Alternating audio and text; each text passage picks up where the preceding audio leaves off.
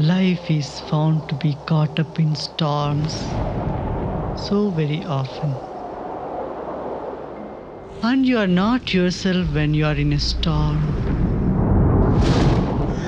And you don't know what to do with it. At those moments, all your practices, concepts, ideas, ideals all fall apart. Your devotion, your love, all the beautiful things you cherish in your life doesn't simply seem to be there or mean anything. You are under the influence of a big storm. And even when the storm has subsided, the very memory of it disturbs you even more. What do? Nothing is helpful. You sit and close your eyes, meditate. Where is the meditation? The mind is all over the place. You feel as though in a burning furnace and you don't know how to put off this fire. And the more effort you make it to cool it down, to put it down, the more the fire comes. The more the restlessness. The more the agitation. What do? You read, you listen, you sit here and listen to the knowledge, even that is not entering into the head. Because the mind is in a whirlpool of storm. Nothing enters into it. This is the only basic problem in the universe. There is no other problem. You can attach it to 1,000 causes, reasons. But the problem is how to free the life from this storm. First thing to do, you become aware of this. At that moment, the storm has already subsided. Now stop regretting, oh, it shouldn't have happened.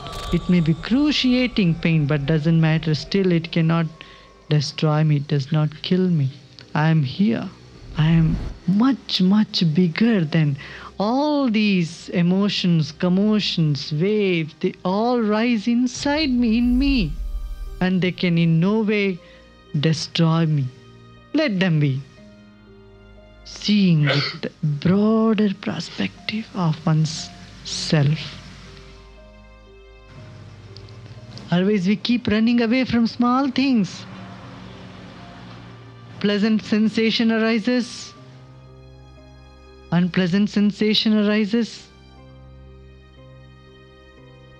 Some good feelings arise, not so good feelings arise. And this is enough for you to become more feverish. You start blaming yourself.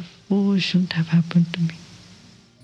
In this storm, what I should do, what I want, all the desires, anxieties, fears, ideas, all this feverishness loosens their grip on you.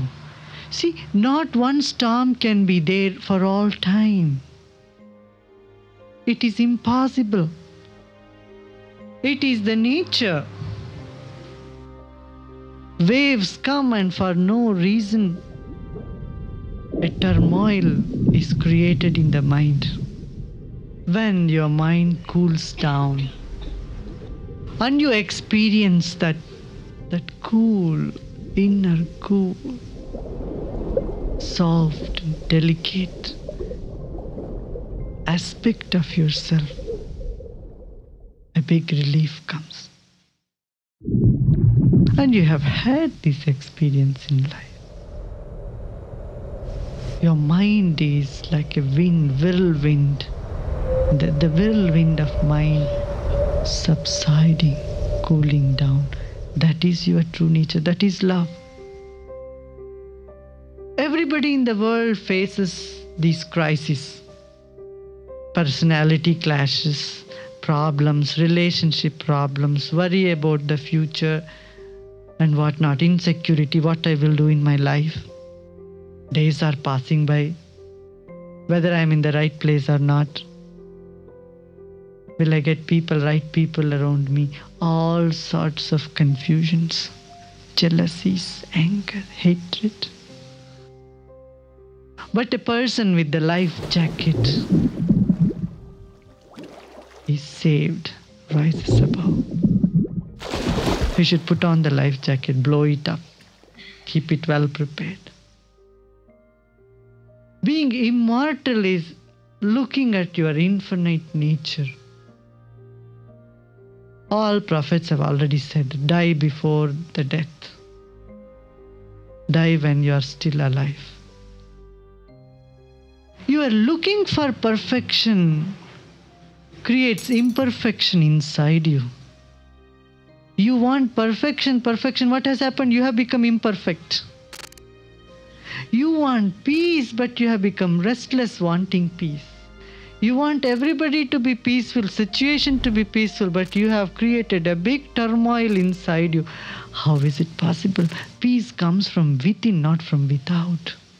If you are peaceful, your surrounding becomes peaceful, your situation becomes peaceful, people around you become peaceful. You are the center of this universe, whom you are looking to. Anywhere else, anybody else, any other setup, any other place, I tell you, wherever you go, you will carry your own mind. And wherever you go, you will create your own same storms. The storms rise in me and they never stay in me forever. They subside in me too. Now he says, I got the clue now. I thought I am peaceful only when the storms are gone. Then I thought only then I am blue. If the ocean thinks I am blue and nice only when there is no storm, it's mistaken. It says it, even when the storms are there, I have a still deep, I have still ocean.